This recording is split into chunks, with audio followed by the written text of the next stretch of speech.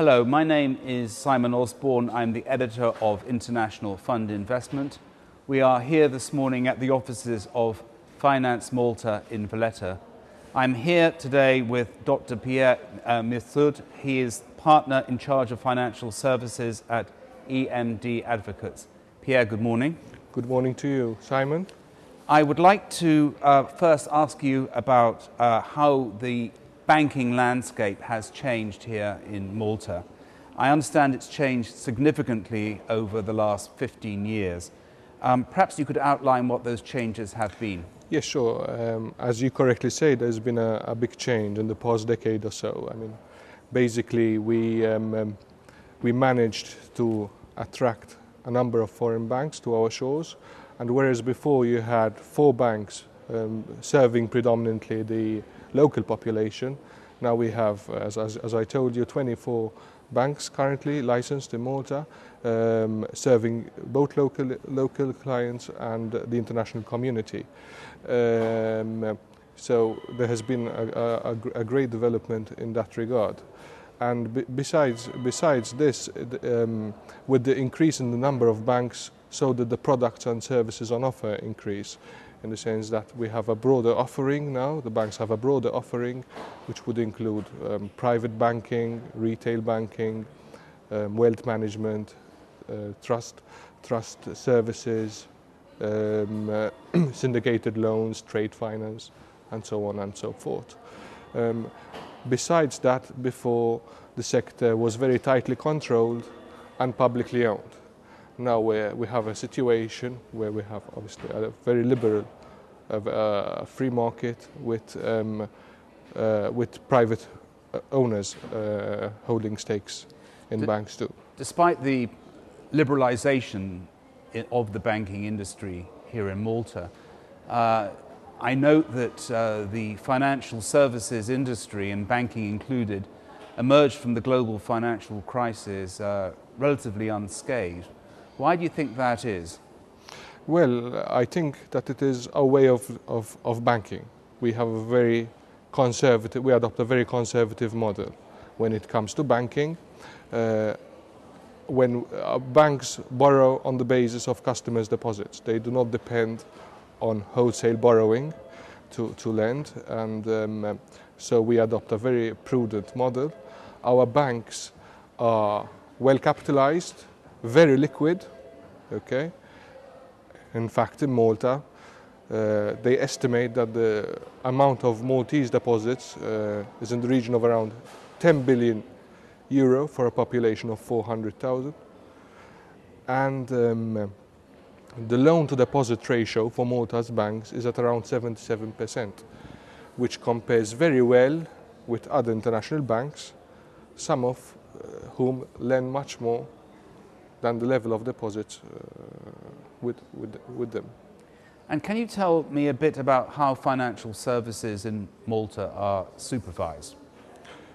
In Malta, since 2002, we have a single regulator for financial services, being the Malta Financial Services Authority, known in short as the MFSA, which regulates banking, insurance, pension funds, and investment services and funds. The Malta Financial Services Authority, being the single regulator, licenses regulated business in this area and supervises it, licensees on an ongoing basis. The MFSA has now started to adopt more of a risk-based approach to regulation, okay? And the fact that the MFSA tries to get to know its license holders as much as possible serves, in my opinion, as a dual benefit. It allows the MFSA to understand better the license holders are, and that knowledge will enable it to adapt and be flexible where circumstances warrant. So the MFSA has always taken up the approach that its license holders are its customers. So, and this starts from a very early stage, even before a license application is filed. It is the MFSA's policy, in fact, to meet each and every, to meet the promoters of each and every prospective application for a license beforehand, discuss any issues at the table, around the table, and it is only then that an application can be filed. And this is, in my opinion, one of the strengths of the MFSA. You don't find it in many other countries. You don't get this possibility in many other countries. And this enables the promoters to iron out any issues which there might be at a very early stage. Over the last few years, Malta has attracted quite a number of international financial organisations to its shores.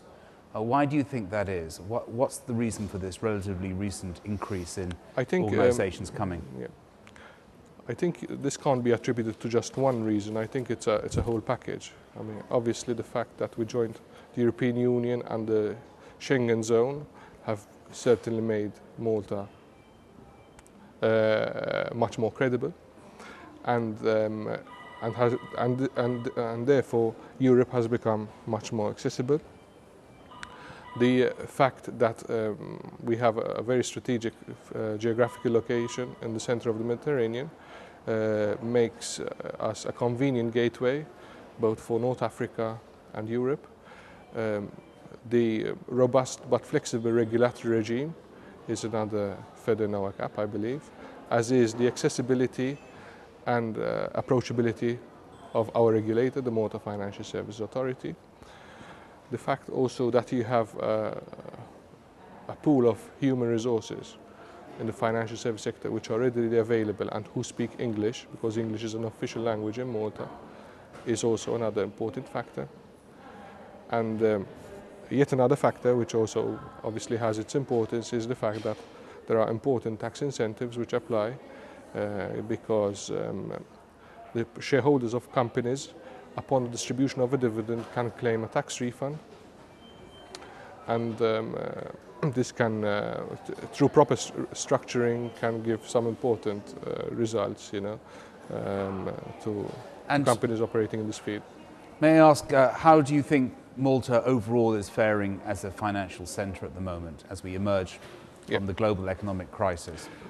I think the fact that we emerged largely unaffected from the global financial crisis has given an added credibility to Malta, and as evidenced by the Global Financial Centres Index published by the City of London, which ranked Malta in the 4th place out of 66 jurisdictions as one of those centres which is likely to increase in importance over the next few years, certainly gives added importance to the Financial Services Centre in Malta. Dr. Pierre Mistoud, thank you very much indeed. Pleasure. Thank you very much. Thank you.